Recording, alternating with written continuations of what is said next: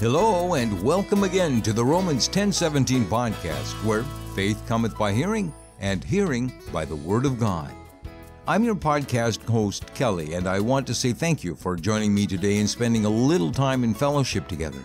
It's here that I look forward to sharing God's Word with you, and I hope that from our short time together, you'll be refreshed, encouraged, strengthened, maybe inspired, but most of all, I hope you're blessed as you continue to grow, or maybe you're just beginning your walk of faith and a personal relationship with God. It's my faithful prayer and with sincere appreciation that you've allowed me to come alongside you in your walk. Thank you. This is part 2 of our 2-part episode on the importance of reflection. With so much that's going on in life, what's happening in our lives and the lives of those around us, whether it be at home, the challenges there, or maybe some things at work that are driving you nuts, or if you're a business owner, there are the ups and downs that come with business ownership and management. Also, it doesn't help with all of the chaos that's going on in the world to waste time sometimes in watching the news or reading the news or listening to news, because when was the last time you heard any good news? Well, I'm hoping that the good news you hear now, you actually hear as part of this episode on reflections, because if you take the time to reflect on the blessings of life and reflect upon how you have the blessing, strength, and confidence of God on your side, it's very important to take the time to do that instead of hurting yourself and stressing yourself out and stressing those around you with all of the chaos and confusion that's going on in life right now, that if you can take a break from it, then you can take the time to reflect on the things that are favorable and cherish those moments and opportunities for those quiet periods of reflection.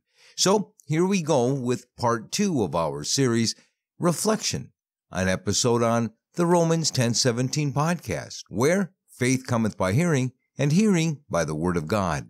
Thank you so much for spending some fellowship time with me as we listen to this podcast together. Tracing your family tree. Let this be written for a future generation, that a people not yet created may praise the Lord. From Psalm 102, verse 18. Lydia found a box of pictures while she was cleaning her parents' attic one year. Although both of her parents had passed away just a few weeks before, seeing the images made Lydia smile. So she decided to create a scrapbook of her family history. When she wasn't sure who someone in a photo was, she would scan it and send it to her great-aunt. Photo by photo, Lydia was able to create a story of her family.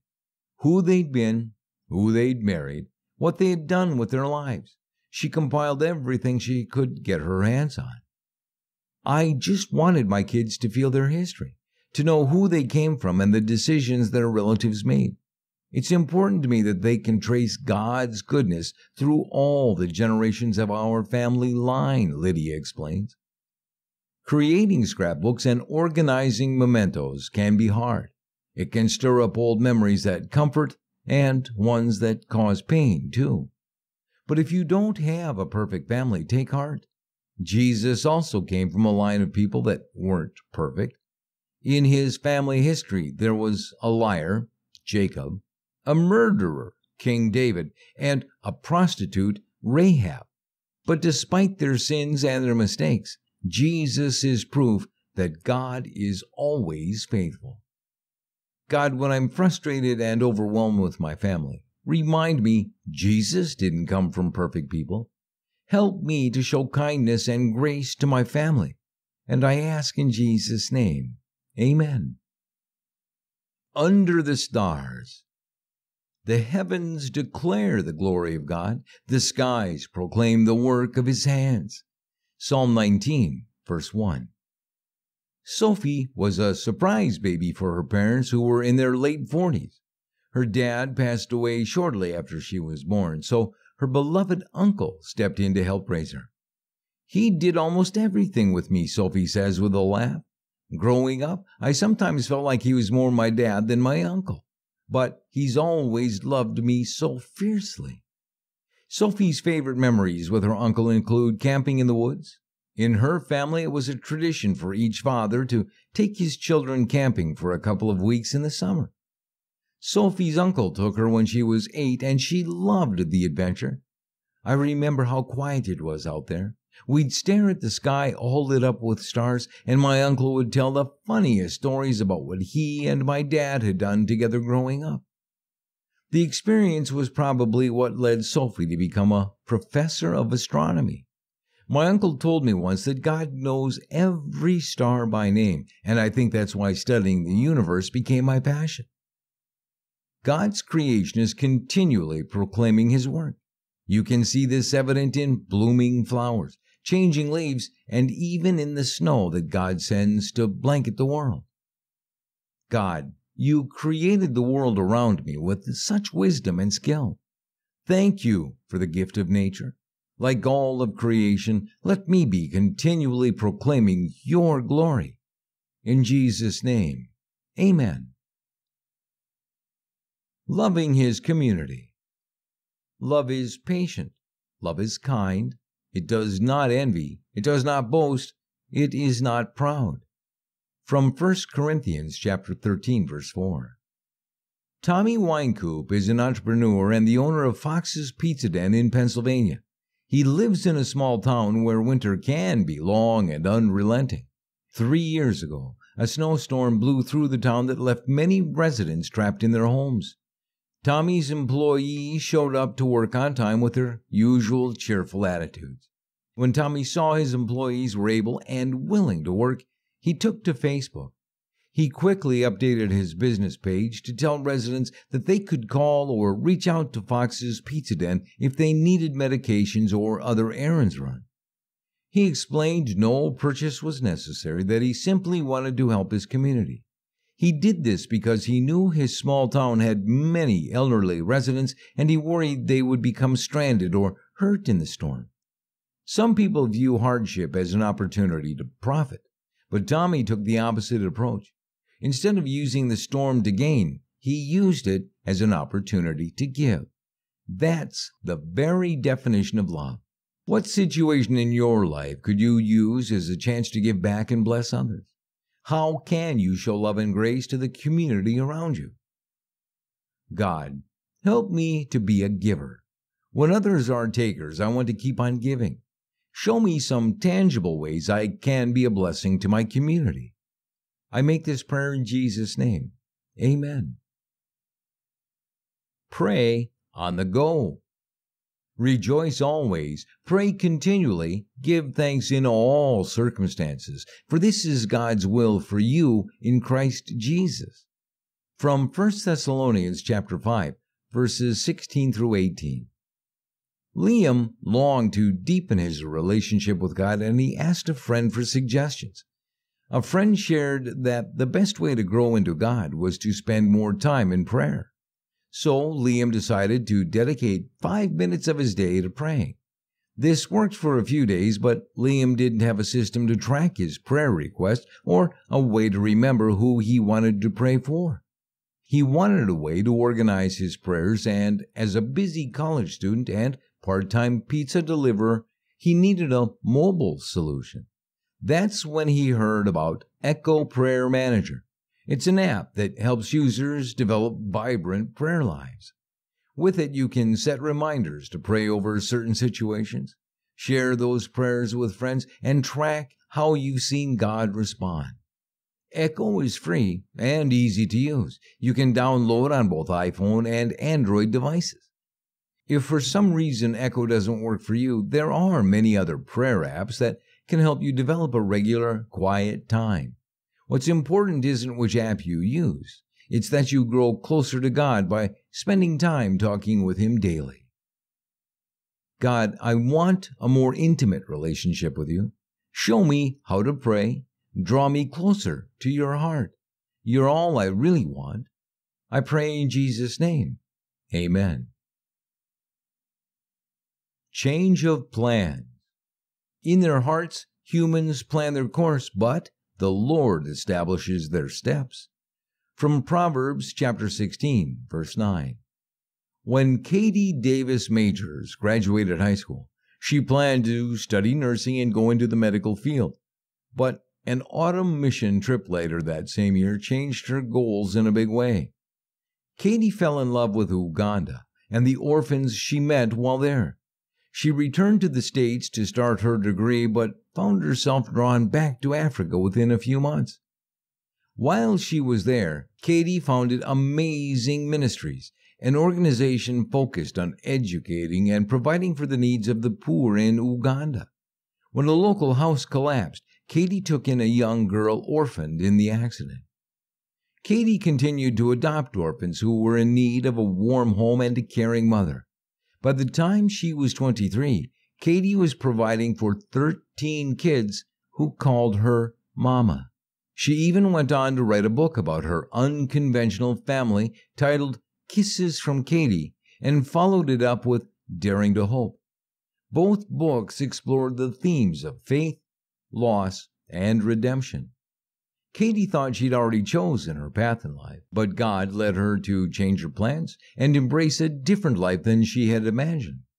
Although it can be hard and scary when God directs you to a different path, don't be afraid to follow Him. He knows the way, and He'll never lead you wrong. God, I confess, sometimes when life deviates from what I think it should be, it scares me. But I choose to trust You. You know exactly what You're doing, and I trust Your plans for my life. In Jesus' name, I'm giving You thanks. Amen. Remembering God's goodness. The Lord is good to all. He has compassion on all He has made. From Psalms 145, verse 9. Shannon was enjoying her second year of college when she found a lump in her upper breast. She mentioned it to her mom, who advised her to make an appointment with her doctor. It's probably nothing. Breast cancer doesn't run in our family, but get it checked out just to be sure, her mom said. So Shannon followed up and had the lump biopsied. Then a few days later, the news came. The cells were cancerous and Shannon would need surgery. Since her cancer wasn't very advanced, the doctor chose to do a lumpectomy to minimize healing time and pain. But Shannon still had to go through radiation to ensure the cancer cells were destroyed. A woman Shannon's mom had worked with went through a similar experience and checked in with her regularly. She advised Shannon to do therapeutic activities like journaling and adult coloring. Shannon started writing, turning her journal into a prayer journal. She started keeping a list of all the ways that God had blessed her. Before then, I hadn't spent a lot of time thinking about God, but after my surgery, I realized how good and trustworthy God is. I kept coming back to that truth in the weeks following my treatment. Now, Shannon keeps that journal in a special place. When things aren't going so well, I pull out that list of God's kindnesses toward me, and it soothes my soul. I know God cares about what I'm facing. God, help me to remember Your kindness and compassion toward me, even when my circumstances seem dark. You are always good, and You are always faithful. In Jesus' name, amen. No dropped stitches. For You created my inmost being. You knit me together in my mother's womb. From Psalm 139, verse 13. Robin's grandmother taught her to knit when she was just a little girl. She would patiently demonstrate stitch techniques to her granddaughter and taught her how to read knitting patterns. As a beginning knitter, Robin frequently dropped stitches. This happens when a bit of the yarn unravels, leaving a run in the design. An experienced knitter can usually spot a dropped stitch, but those who don't knit don't notice the missed stitch in a completed project. Still, Robin would bring each dropped stitch to her grandmother. Patiently, the older woman would fix Robin's mistake while whispering, "God never drops a stitch, my dear." It wasn't until years later that Robin realized what her grandmother had been talking about. I was interviewed for a job with a company I really wanted to work for. The interview went well and they made me an offer. But at the last minute, the position fell through. I was crushed at the time. Not long after that, Robin received a phone call from her sister. She told me that she was pregnant with quadruplets. We live hours apart, but as soon as I heard the news, I knew I wanted to be closer to support her. So Robin packed up her tiny apartment and moved. She found a good job, and she's thankful for the one that fell apart. Now I understand what my grandmother was saying all those years ago. Truly, God never drops a stitch. It can be hard when something you really wanted doesn't turn out the way you had hoped, but trust that God can use even this disappointment for His glory and your good. God, you never miss a detail, and you don't make mistakes. Help me to trust even when I don't understand what you're doing. In Jesus' name, amen. We take just a short pause in the podcast first for me to thank you again for joining me in fellowship today and share our walk together, learning more about God and growing our relationships with Him. Second, I just want to remind you that the Romans 10:17 podcast is supported by the kind publishers of Positive Life Audiobooks and Authors Direct, the international audiobook retailer. Some of our podcast episodes are taken as excerpts from the Christian audiobook, Please Just Talk With Me, Stories, Prayers, Scriptures, and Thoughts God has been waiting your entire life to share with you. The audiobook, Please Just Talk With Me, is over 12 hours of audio containing Bible-based stories, devotions, prayer sets, scripture studies, and more. In this audiobook, you'll discover you can speak with God on healing, understanding, conversation, and prayer, forgiveness, extending grace, loving others, thankfulness, giving, motherhood and fatherhood, and Father God, finding peace, and so much more. If you would like to purchase the Christian audiobook, Please Just Talk With Me for yourself or as a gift for someone, the Positive Life Audiobook Publishers have a special offer for listeners of the Romans 10:17 podcast. If you send me an email to the Romans 10:17 podcast@gmail.com with the words "Offer Please" in the subject line of the email, I will gladly send you the link and promo code you can use to receive this special offer. At checkout, you can just enter the promo code that I will send you in the email in the promo box code that's provided by the audiobook retailer, and you will receive a 30% discount from the retail price, saving you almost $5 on this wonderful Christian audiobook. It's their way, and also mine, of saying thank you for listening to the Romans 10:17 podcast, where faith cometh by hearing, and hearing by the Word of God. Now, let's get back to the rest of this podcast episode, and thanks again for listening.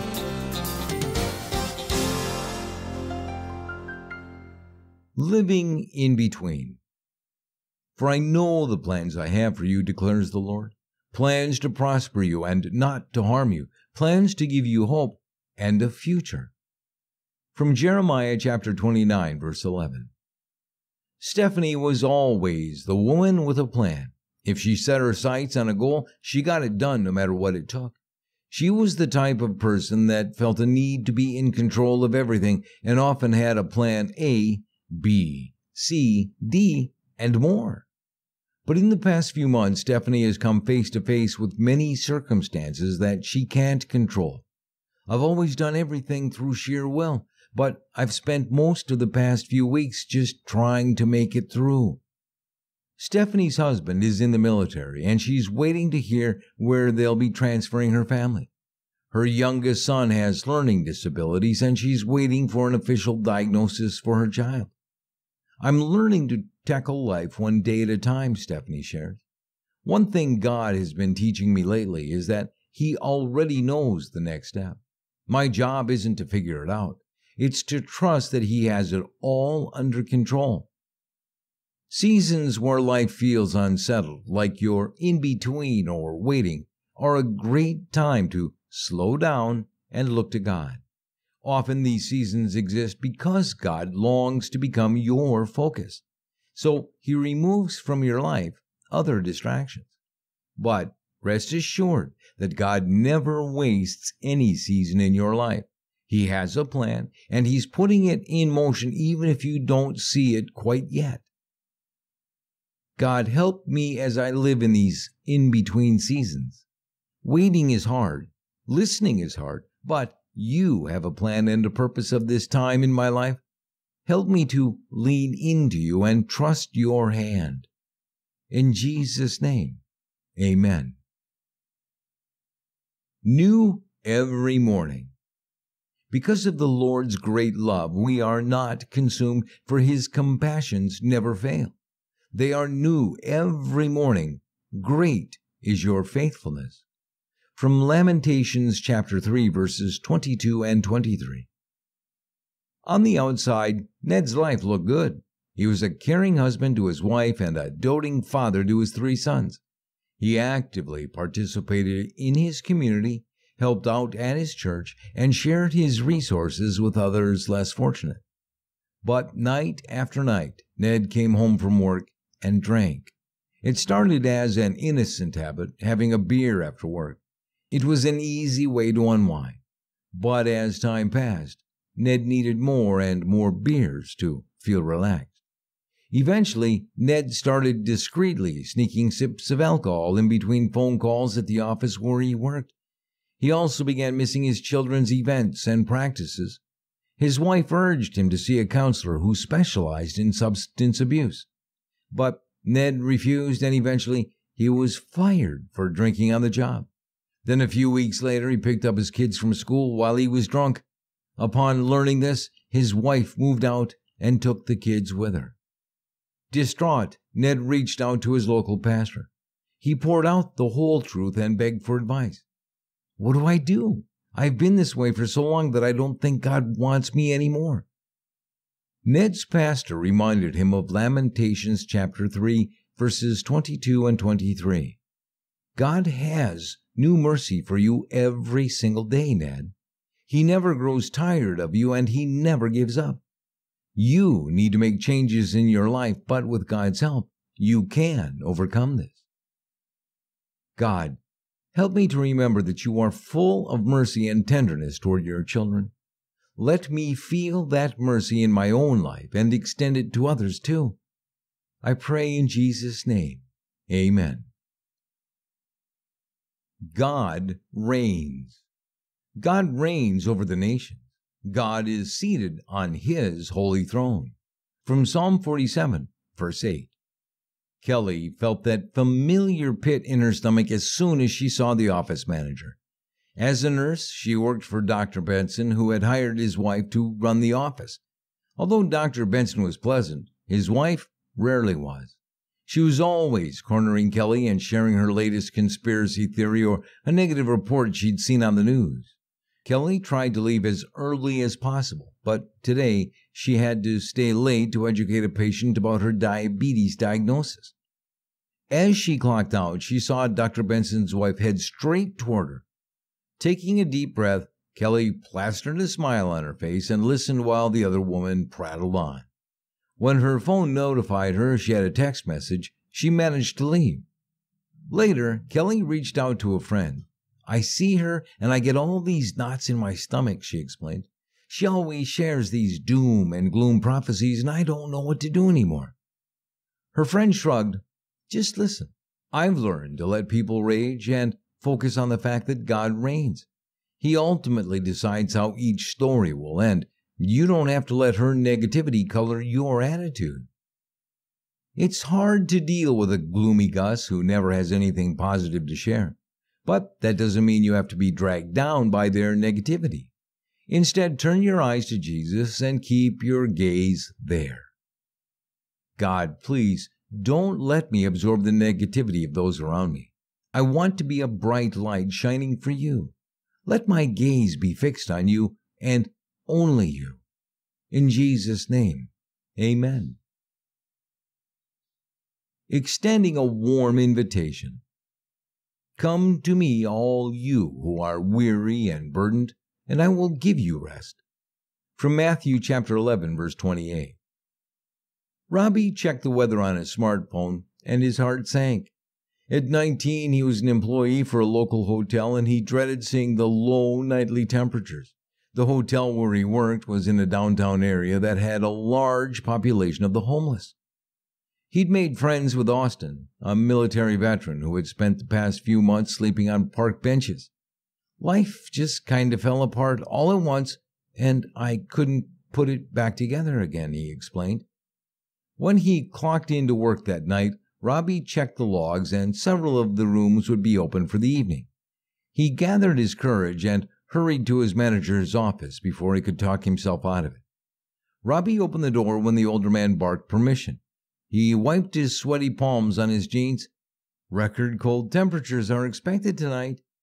The manager kept playing a game on his smartphone. "I have a weather app too, so spit it out." "Well, I checked the log and we have more than a few empty rooms. I can book them in my name. You can take it out of my paycheck." Robbie's manager stopped the game and leaned back in his chair. "Are you having a family reunion in the middle of this mess?" Robbie shook his head. "I know a couple of guys. They don't have any place to go," he flushed. "Jesus was homeless once." The manager considered his request for a minute before finally blowing out a breath. "Keep it quiet, kid, and don't get me in trouble." Robbie was almost to the door when his manager called out, "Oh, and put me down for half of the rooms." God, help me to be invitational when it comes to others. Show me how to be a blessing to someone else this week. In Jesus' name I ask. Amen. A bold decision. For if you remain silent at this time, relief and deliverance for the Jews will arise from another place, but you and your father's family will perish. And who knows but that you have come to your royal position for such a time as this? From Esther chapter 4, verse 14. Esther had spent years being told to hide her Jewish heritage by her uncle Mordecai. She knew she'd be in danger if she revealed to the king her true background.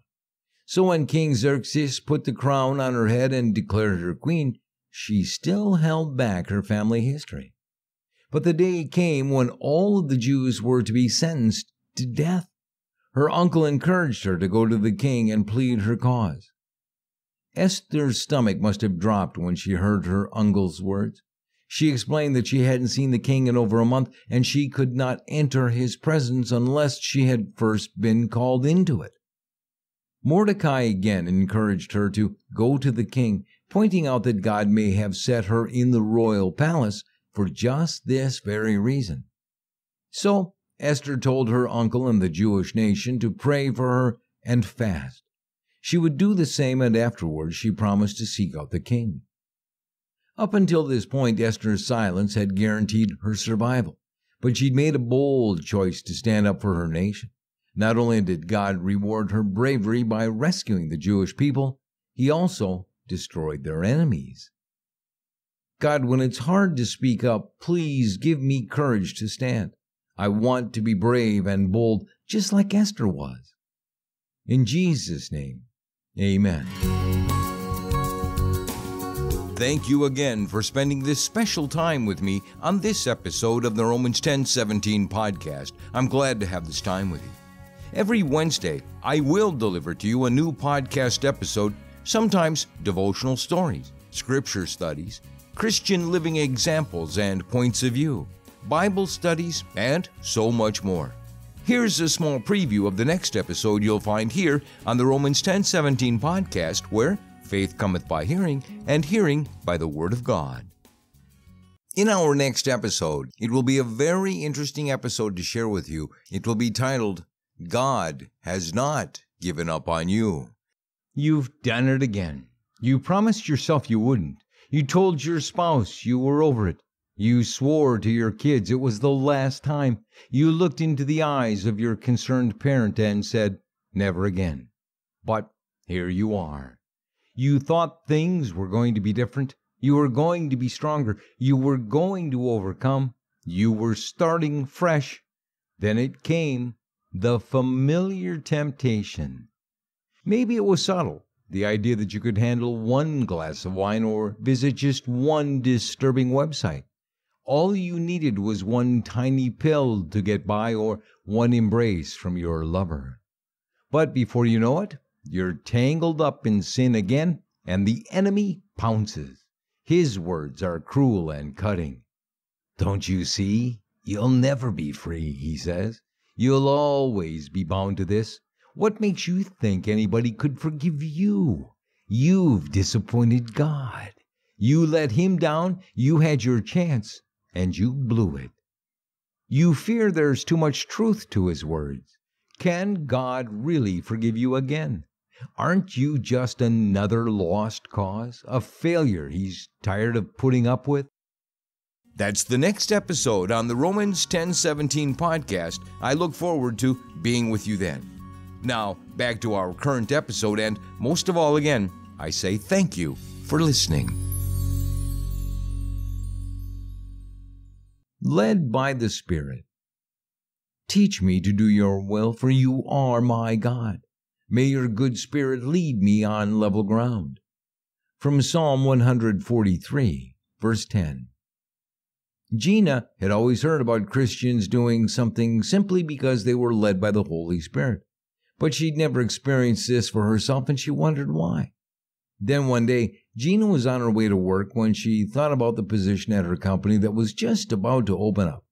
One of her favorite coworkers was moving away, and management hadn't found a good replacement yet. She'd often thought that Anne would make a great addition to the office, but she was busy raising 2 kids. Still, she couldn't shake the feeling that she should stop by Anne's home and tell her about the job. So she did a U-turn and went back to Anne's home. When she arrived, she found Anne looking pale. When she asked her what was wrong, she answered that she had just come from a doctor's appointment with her husband. The doctor had just informed Anne that her husband would need several surgeries and would be unable to work in the coming months. "Oh, I'm scared," Anne whispered when Gina hugged her tight. After listening to her fears and comforting Anne some more, Gina shared about the position at her company and promised to talk to her supervisor about the spot that day. When she shared the experience with her ladies group, one woman beamed at her. "Gina, what you experienced was being led by the Spirit. You didn't know how or why, but you knew to go to Anne." God, help me to be led by your Spirit. Make my heart sensitive to your leading so I can hear and respond to you. In Jesus' name I ask, amen. My cup overflows. You prepare a table for me in the presence of my enemies. You anoint my head with oil. My cup overflows. From the 23rd Psalm, chapter 5. Tamra never knew her father. He was a first responder to a horrible disaster. Although he saved many lives, he was killed in action. This left her mother alone and pregnant with her first child. Growing up, Tamra's family struggled in many different ways. The biggest one was financial. Without a second provider, Tamra's mother couldn't afford a lot, but she always found a way to give back to those in need. Once, Tamra watched her mom give some money to a homeless man. When she asked why, her mother simply responded, "Because my cup overflows." It wasn't until years later that Tamra realized her mom's perspective allowed her to give despite her own struggles. She always had this way of looking at life. She was thankful for everything, both the big and the small. Tamra says her mom's generosity has influenced how she thinks about her own money, time, and energy. "It's hard to give sometimes. It's not my first instinct. Then I think about my sweet mama and I find myself repeating those 4 words. Because my cup overflows." Giving back, even when you don't have a lot, comes down to perspective. If you view something as a gift from God, then it's easier to share your own resources with others. God, I ask you to help me to have a thankful spirit and a willingness to give. I thank you for all the ways my cup overflows, both big and small. And I make this prayer of thanksgiving to you in Jesus' name. Amen. New places. As I was with Moses, so I will be with you. I will never leave you nor forsake you. Be strong and courageous, because you will lead these people to inherit the land I swore to their ancestors to give them." From Joshua chapter 1, verses 5 and 6. Joshua had spent years learning from his mentor Moses and protecting the people of Israel. But the day came when Moses passed away, and it was time for Joshua to lead the great nation that God had created. God starts his instructions to Joshua by reassuring him of his holy presence. Then he goes on to command Joshua to be strong and courageous. It's not that Joshua was cowardly. He was quite brave. But God knew the difficult tasks that would lie ahead for Joshua, so he promised his presence and encouraged him. He wanted Joshua to know that his nation was about to enter into the promised land. It can be hard when God calls you out of the familiar.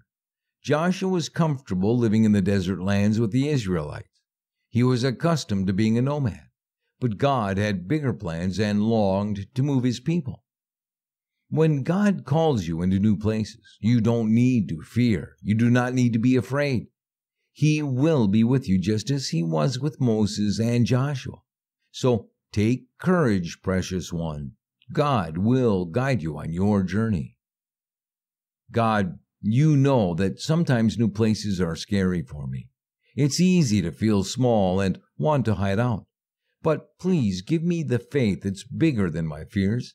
Lead me in your paths, and I ask for your strength and guidance in Jesus' name. Amen. Well, it was nice to share this podcast episode with you, and I hope you'll join with me again next week when we can come together in fellowship with Christ and listen to His words and learn about His thoughts. I always hope to do my best to bring you episodes that are helpful, thought-provoking, honest to Scripture, and faithful to God's Word and the message of Christ. The episodes might be Bible studies, topical devotion stories and prayer sets, Scripture focuses and memorization activities, journaling activities, practical life applications of faith, and Christian points of view to consider. As I look forward to sharing the Word of God with you, I make you this promise: to do my very best to bring you encouragement and support in your walk of faith with God, just as importantly as I hope and pray to bring glory to God in all that I do. I do look forward to being with you again for the next episode of the Romans 10:17 podcast, where faith cometh by hearing, and hearing by the Word of God. Be blessed, my friend.